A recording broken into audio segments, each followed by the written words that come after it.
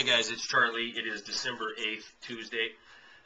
Last year was supposed to be the all-time worst Christmas season that we ever had, and in fact, it was. It was a bleak, dismal failure of a retail holiday season. Now, for since March, we've been hearing the economy's getting better. We've been hearing that inventories are dwindling in these retailers, that they've cut their employees back so they're more profitable, and that we are definitely on the strong road to recovery. And in fact, going into November, going into Black Friday, we were told hours after Black Friday ended that we've seen a several percentage point increase over last year's Black Friday. Well, when the truth washes out, it comes up with a number that's about 0.5% increase over last year.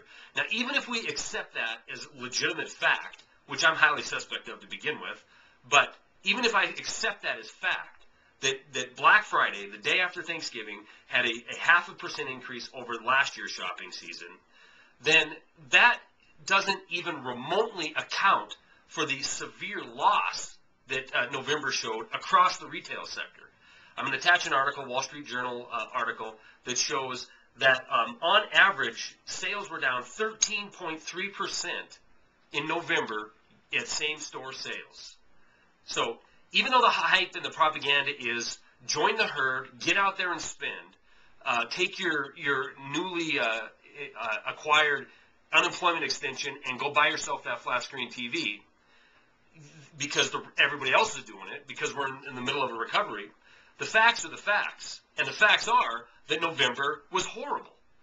Even taking into account the 0.5 point increase on Black Friday, November's down 13%. And here's some numbers at a few particular major retailers.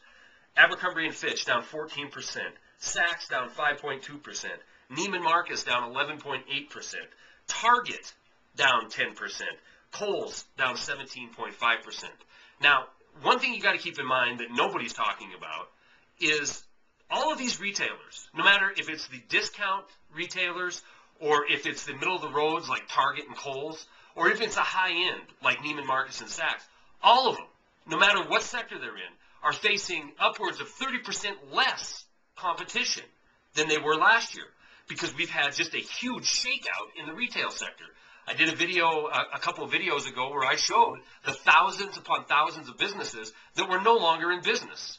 So even with 30% less competition, even with the government and Wall Street pounding recovery down our throats, the best we can muster is a 0.5% increase on Black Friday, but we still lose 13.3% for the month of November. And in fact, this report that I'm going to attach to the video shows that the only thing that was sold on Black Friday and November are the ridiculously, insanely discounted items at these stores.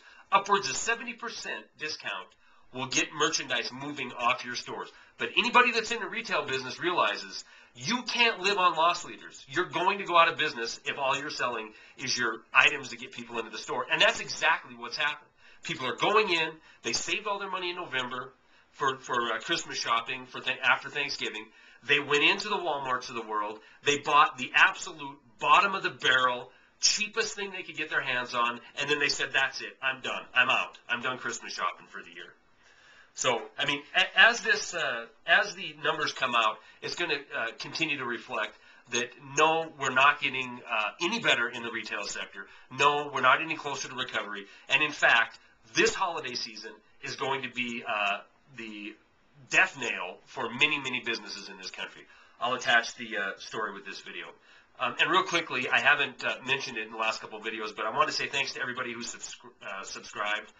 I went over 2,000 subscribers last week, which is hard for me to believe, but thank you all very much for subscribing, and thank you all you guys who regularly comment. And there's a bunch of you that, I'm guaranteed that any video I do, I'm going to get a couple hundred comments.